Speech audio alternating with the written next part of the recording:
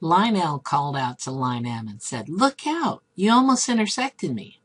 Line M replied, "Well, excuse me." Get it? Skew lines, not intersecting. But we actually are going to be talking about intersecting lines on this lesson.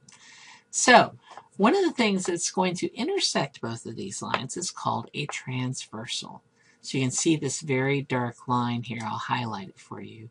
That's a transversal. I've got a line over here and a line over there.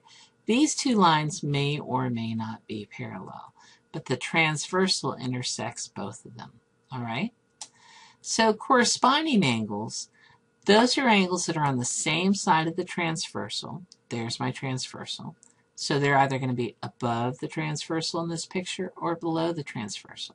And if I rotate this, then they would both be on either the left side of the transversal, which for you would be here, or the right side of the transversal. So these corresponding angles are on the same side of the transversal.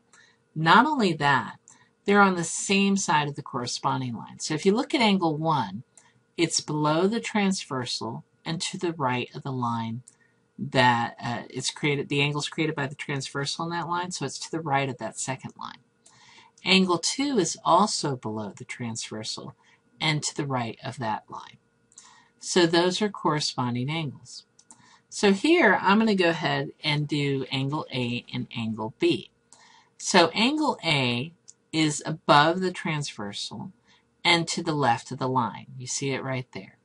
So I need to go above the transversal over here. So it's either angle E or angle H, but I need to be to the left of the line. So it's angle E. All right. Angle B is below the transversal. So I'm looking for either F or G, and it's to the left of the line, which means angle F is the corresponding angle for angle B. And I'll leave you to find the corresponding angles for C and D. Alternate interior angles, so this is a different type of angle pair. They lie on alternate sides of the transversal and in between. So here's my transversal right here. They're not on the same side. That's what the alternate means.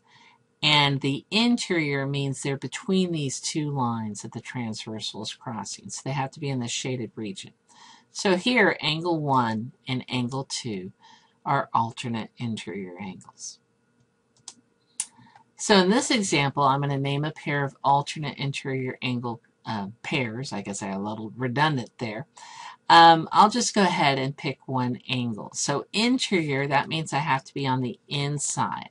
So I'm going to pick either C or D. A and B don't count because they're outside of these two lines. See here, there's kind of a shaded region. Well, it's not shaded, but this region in between.